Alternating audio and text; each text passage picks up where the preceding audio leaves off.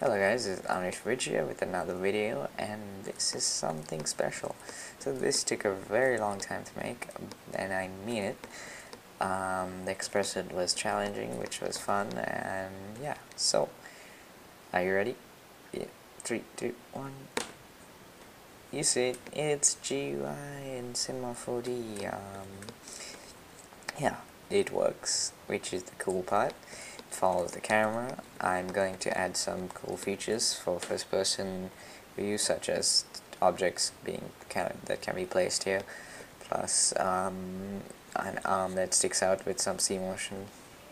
And then so I'll show you the features. Okay, the first one is the inventory, of course. Render looks better. This is very bad because you can't be too. Anyway, not going to be using this inventory thingy. Okay, off it. And now the food. This is what was challenging, was the food. So all those, making the half thingies, like you see that it's halved and stuff. Even the hearts, they have halves. And it goes all the way down. The tricky part was normally when you go to the next step, the heart would disappear or something like that. I figured out a way of using a math node to fix that problem. Then I used then the same for armor. Then I can off the armor and stuff. Then food color, change the color of the food. It's very laggy because, not very laggy, but it is laggy because of all the XPRESSO I did. You can't imagine how much XPRESSO I did. Hard color, then say I want some damage effect sort of thing. I go here, keyframe, move here, keyframe, and then here, keyframe, and then here, keyframe, and then we get this effect. Yeah, you can't see it because I haven't rendered it, but you see the hearts turn white and it's lagging, so we can't really see it.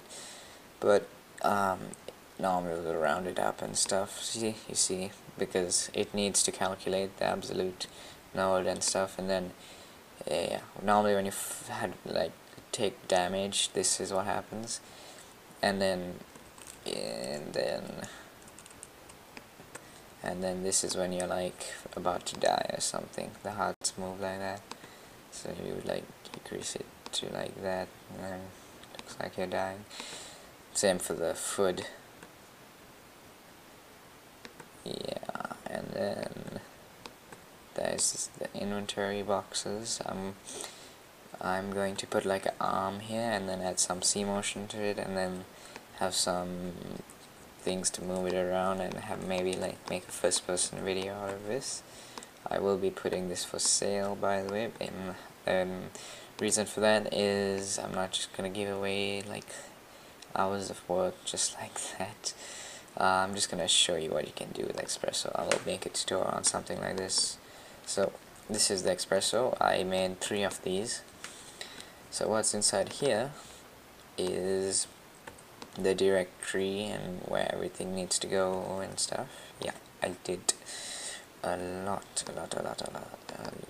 And then this is where I did all the calculating and stuff, where I did all the math and outputs and added the correct inputs to the outputs and stuff. Yeah.